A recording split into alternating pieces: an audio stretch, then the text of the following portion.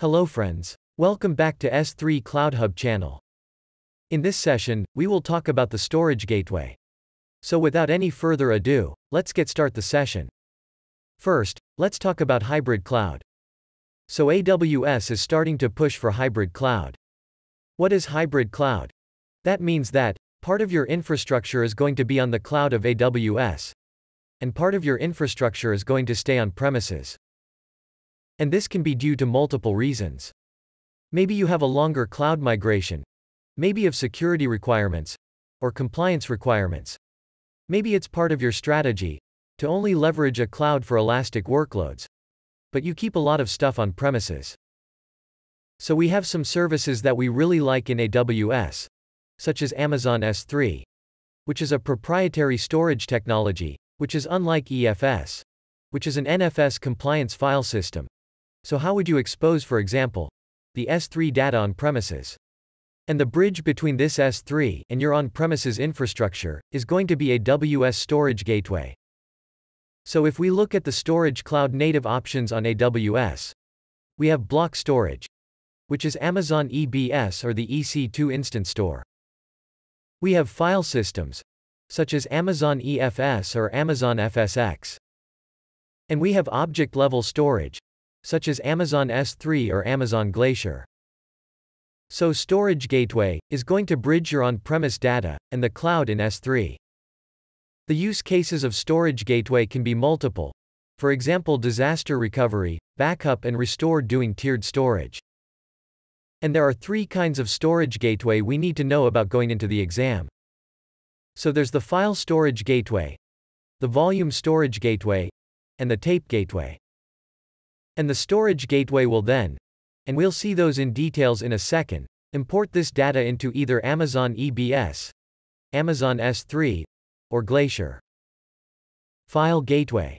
So the File Gateway is for you to have configured S3 buckets being accessible, using the NFS and SMB protocol.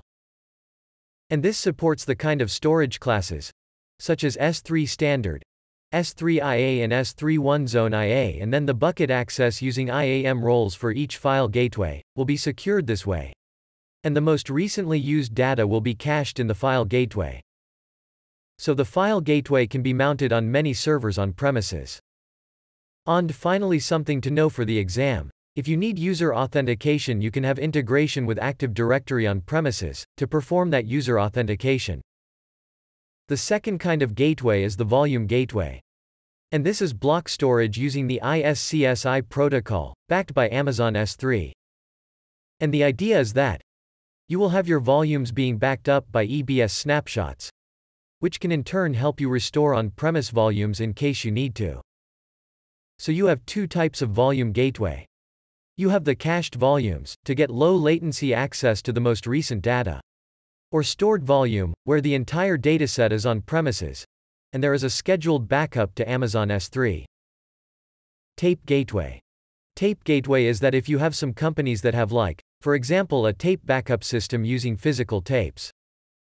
Then with the Tape Gateway, uses the same process but the tapes are going to be backed up in the cloud.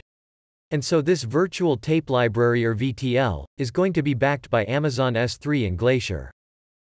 You're going to back up existing data using tape-based process, and using the iSCSI interface. And then this is going to work with leading backup software vendors. Finally, Storage Gateway Hardware Appliance. So if you don't have virtualization on premises, you can use a Storage Gateway Hardware Appliance, and you can order it literally on Amazon.com. And then once you install this hardware appliance, so this mini server into your infrastructure, then you can set it up as a file gateway, or volume gateway, or a tape gateway. And this is really something physical you have to install, and it will have the enough CPU, memory, network and SSD cache resources to function correctly.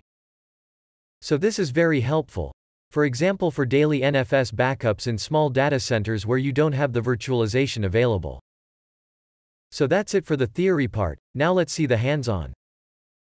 So as you can see, here is my AWS Management Console. Here let's search for Storage Gateway. Click on it. So let's create a gateway. Here, as you can see, we have four kinds of gateway. We can have Amazon S3 File Gateway, FSX File Gateway, Volume Gateway, and Tape Gateway.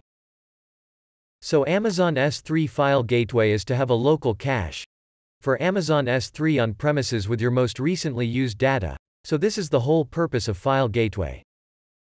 And here you can look at the platform options. So you can either host this on some on-premises virtualization platform, such as VMware, or Hyper-V, or KVM, or we can host it directly on Amazon EC2. But it's going to remove some benefits for caching. Or you can have your own hardware appliance that you can order directly from here.